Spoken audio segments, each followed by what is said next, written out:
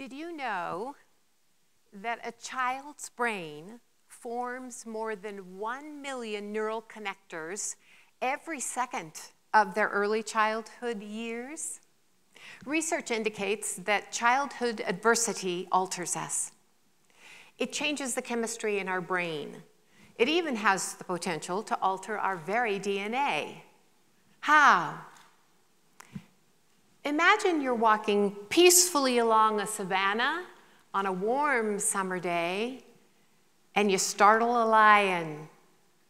Deep in your brain, an alarm sounds, and an intricate system of signals releases stress hormones, cortisol and adrenaline, and you are ready to fight the lion or run from the lion. And that's fantastic if you're on the savanna and there's a lion.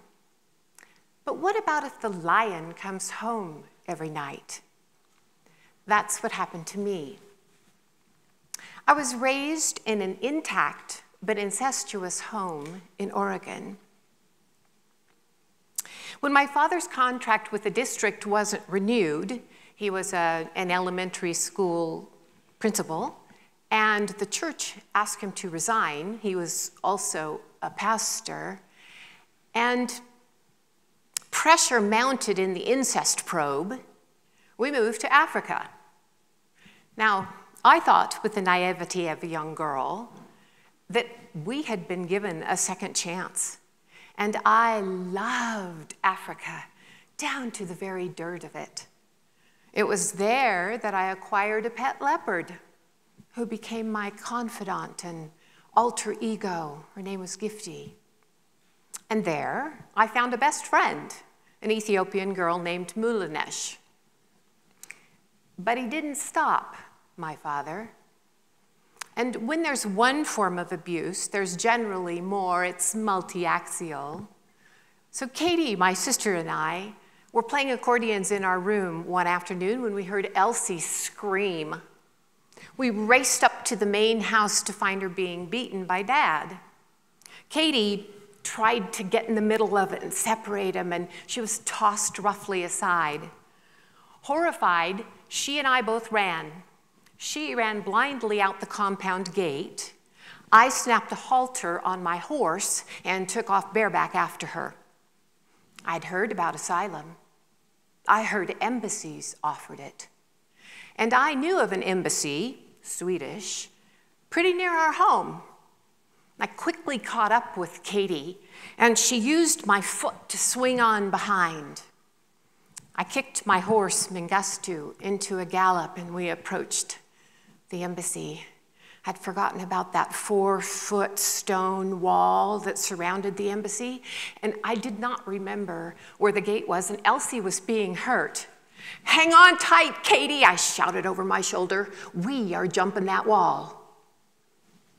Now, it's a miracle that 2 teenage girls riding bareback actually did manage to stay on, but we did, and cantered up to the main building where we were listened to.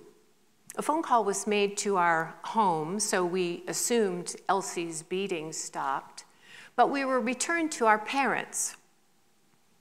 Not the embassy, not the church, not the school. Ultimately, no one in a position of authority came to our aid.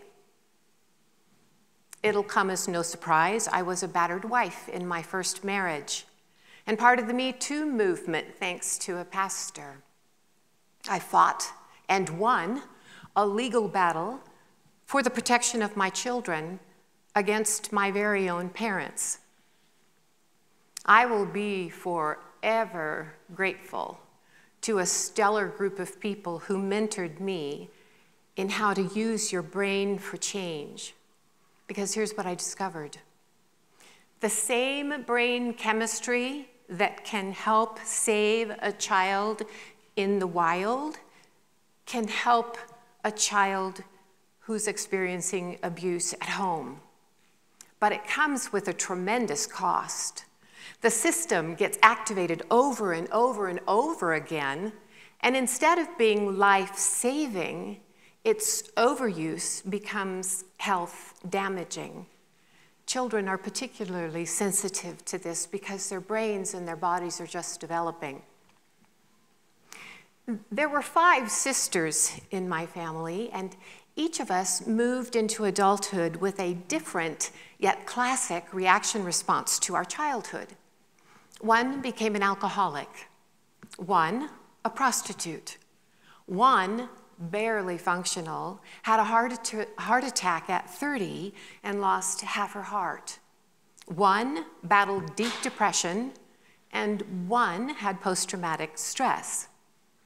The implications of our childhood experience stretched across our lifetime, as indicated in a study conducted by the Center for Disease Control and Kaiser Permanente. It was called the Adverse Childhood Experiences Study, or ACEs. The study measured 10 types of childhood trauma. And we're not talking about chipping a nail before prom or losing a basketball game. We are talking about life trauma. Most of the participants could cite a score of 1. Surprisingly, 67% of the study had a score of 4 or more.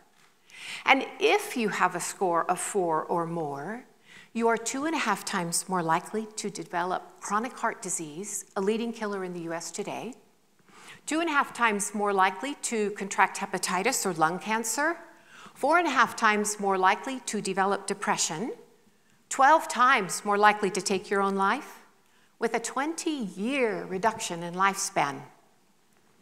My ACEs score, 5. And that sounds pretty hopeless, right? Physically speaking, I mean. I'm a walking time bomb. Only that's the beauty of it, both the science and the psychology of it. For we were designed to heal. Neurologically speaking, you can create new pathways of thought in your brain, and those new pathways can help you govern feeling and emotion. I am the sister with post-traumatic stress. I learned in 2.5 years of therapy how and when I triggered, and then I retrained my brain about what to do when I trigger. I don't always get it right, but most of the time I do. So that's a managed response, but some responses can be completely eradicated. I had cluster migraines as a teenager and a young woman. I was neurologically tested and given the medication to handle them when they swooped in. But here is the amazing part to me about the linkage between our mind, our heart, and our body. When I addressed my rage, rage, not a snit, not a tantrum, not even wholeheartedly angry. No, this was molten lava rage, and I kept it tamped down so hard. The only way it could come out for me was in migraines. When I addressed my rage that my father hadn't valued me enough as a child not to hurt me, rage that my mother didn't protect me, grief that the family I longed for I had never, nor would I ever have, loss that my ideal of a healthy marriage hadn't worked out. When I addressed my rage, my migraines disappeared. That was 30 years ago, and I haven't had one since. I am not saying that all migraines are unexpressed rage, but mine were. We have a vast population in the United States today of adults who were abused as kids. There are 42 million of us, many who have not addressed their pain in a way that could lead to health.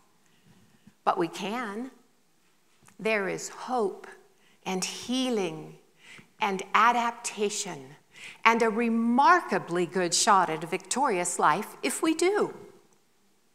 Healing happens when you're willing to do the work of it.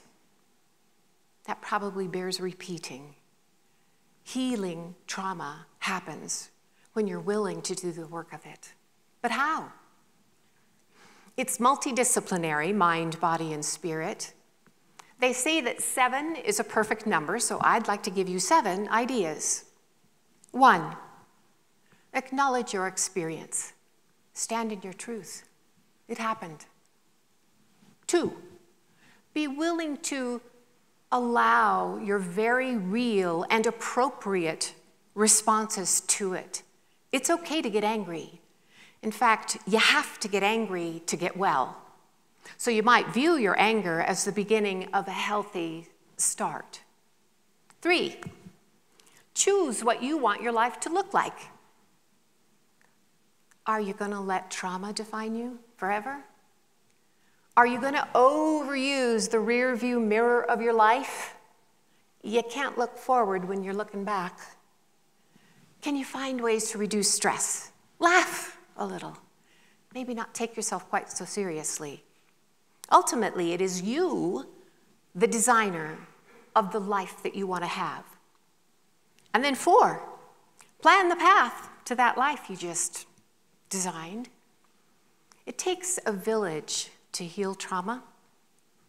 You might need medical or psychological care. You might want spiritual direction. You might want to develop new or healthier relationships and fire a few of the ones you've got. 5, reclaim your life. Use that prodigious organ, your brain, to reprogram your life. Choose to thrive, not just survive, and be willing to do whatever it takes to get there. 6, this one's tough, or tougher. Find the silver lining in your experience. View the injustices that happened to you as a lump of coal that underwent tremendous pressure over a prolonged period of time to become a jewel. And then hold that jewel in your heart as priceless treasure. Because you see, we're not trying to run or erase the memory of our experience. We can't do that. We're building a new life because of that experience, on the foundation of it, if you will. For example, you may have deep empathy for another person's pain. It was born out of your own. Or you might be highly intuitive. Did wondering which way the wind was blowing in your family become an art form? You can use it to be more aware of others. And 7, find a way to offer hope to another human being. We who are in this room and those who will watch the talk after the fact, we are the village. We will stand shoulder to shoulder as another beautiful human being learns to walk again. We will listen, love, encourage, and offer hope. We, you or I, will be the one who 20 feet from the finish line of this marathon drops to our knees beside a fallen sister or brother and says, "Get up, you've got this, only 20 more feet." And we, you and I, will dance a victory dance for the one who chose to thrive and went for it. Thank you.